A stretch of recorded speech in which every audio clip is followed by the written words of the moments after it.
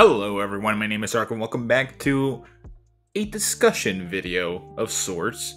This is going to be mostly a rant on my end, because Super Saiyan Daima Goku Mini was announced a couple of weeks ago at the Tamashii Nations 2024 display, and people are indifferent about him because they said that they should have included this guy or the actual head sculpt within the original Daima Goku, and I sort of agree in an instance, but at the same time, I would like to have another Daima Goku with the Super Saiyan heads. That way I can have two displays on my own.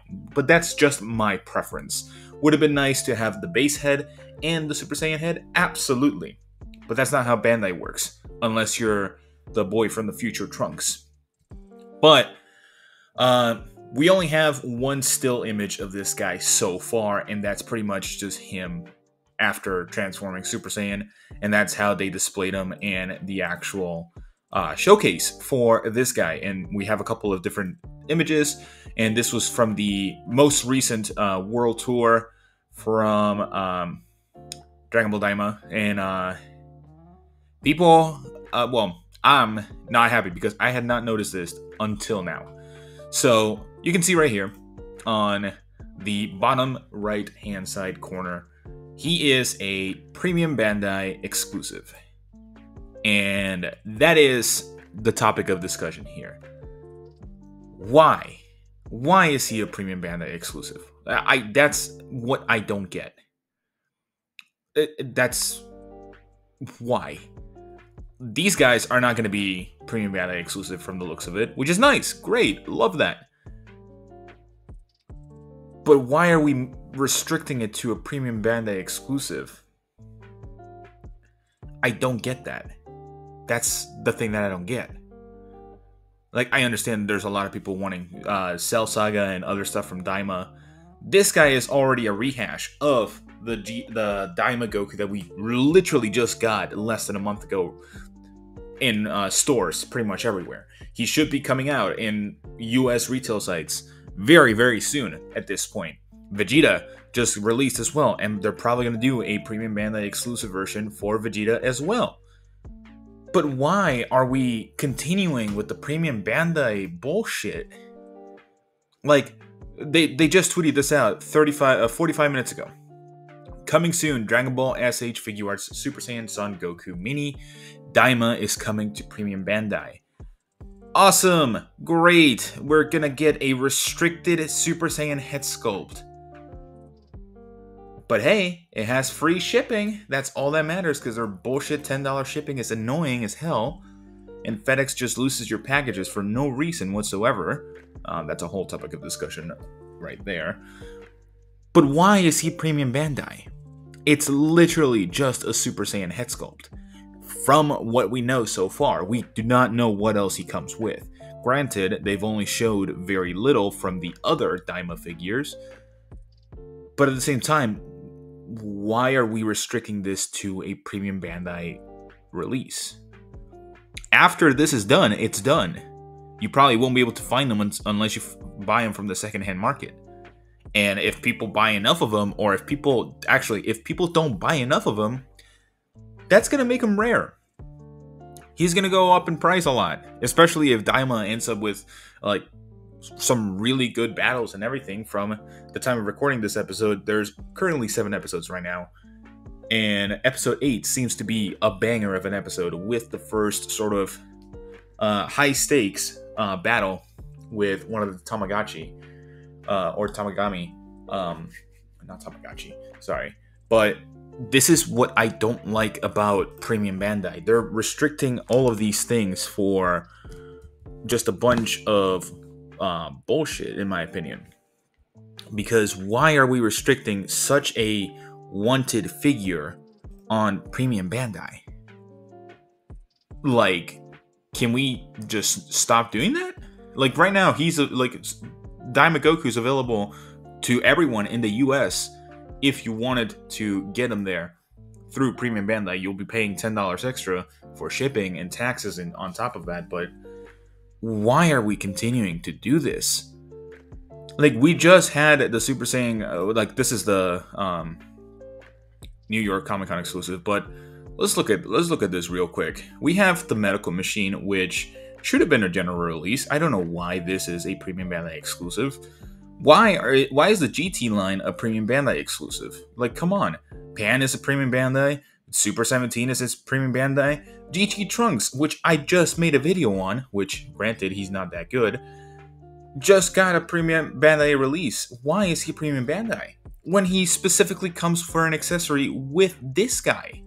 This guy's never going to get reissued. At least not anytime soon. Probably 5 years from now, but who knows? Why are we continuing to put wanted releases under the Premium Bandai umbrella? Like, why are we doing this? Full Power Frieza. Kui, even though not a lot of people care about Kui, this could have been a general release, but they didn't want to, so I can understand that. This Vegeta, one of the most anime-accurate Vegetas that we have from Tamashii themselves, restricted. Behind a pretty much premium wall.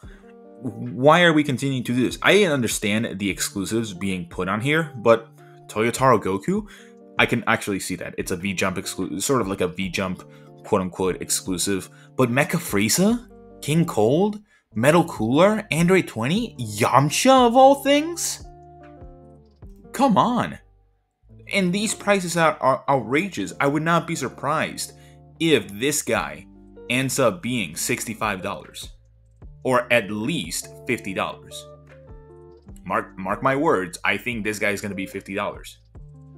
I don't think he's going to be anything less than that. Yeah, granted, they have the $35 figures.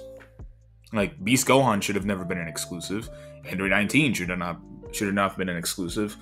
Third Form Frieza, Broly, Pan, Second Form Frieza, all of these should have never been Premium Bandai exclusives.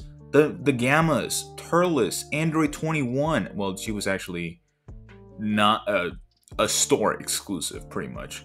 Not necessarily Premium Bandai. But Krillin, Sarbon, Dodoria, the ones that people want the most, are not completely available to everyone. Kefla, Beerus, well, these are completely different.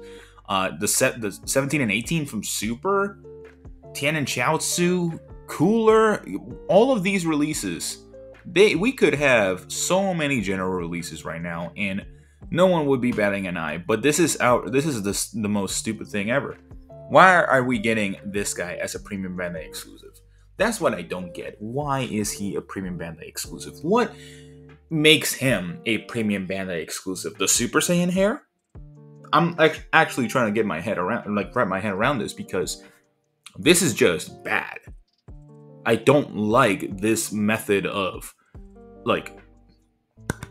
this practice. I don't like this practice that they're doing with just a bunch of Premium Bandai bullshit. It's the most annoying thing ever, because, yes, everyone has a chance at getting them, and it releases at the same time for everyone. But at the same time, as someone like myself that does YouTube reviews, if I review this guy, I'm going to be like, you're going to have to get him through a Japanese retail site where you could probably still get him for a decent price, or you're going to have to buy him from the secondhand market, because guess what? This guy is not available on Premium Bandai anymore. Wow!